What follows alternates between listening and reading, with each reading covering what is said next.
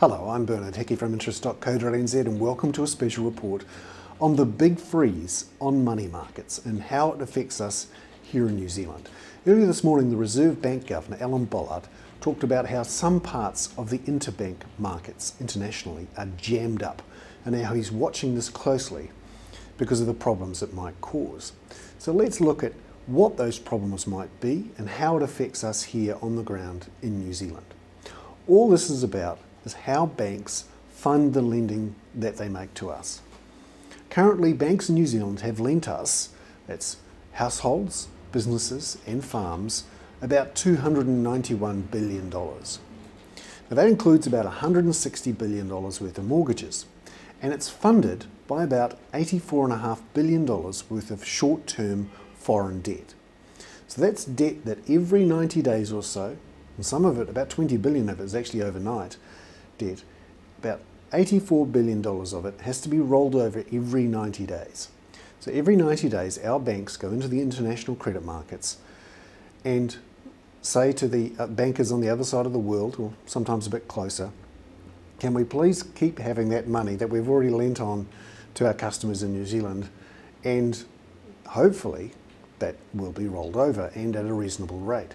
What's happening at the moment is that money is not rolling over easily. The market is essentially frozen. Now, not all of it. In the New Zealand and Australian parts of the market, there is still trading going on between the banks. They do pretty much trust each other, but it's going on at higher rates. And of course, there's also interbank lending that goes on between Australian and New Zealand banks. They're actually the same. And the rest of the world. Now, that really has frozen up.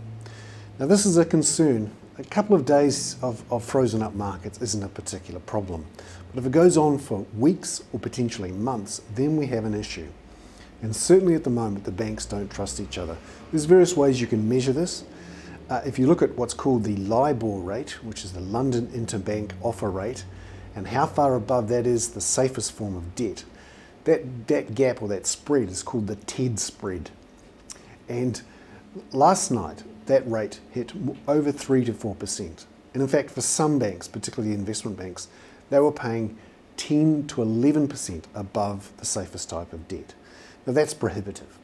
If New Zealand had to roll over that $84 billion worth of short-term foreign debt, at the rates around in the market at the moment, their funding costs for that chunk of the money, about 30% of the money that we have to lend out, that would rise in some cases to 11 or 12%.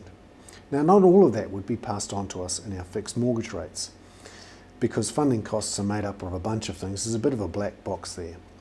But it is a particular issue that would increase the funding costs for the banks. They would in turn then have to pass that on to us in higher fixed mortgage rates.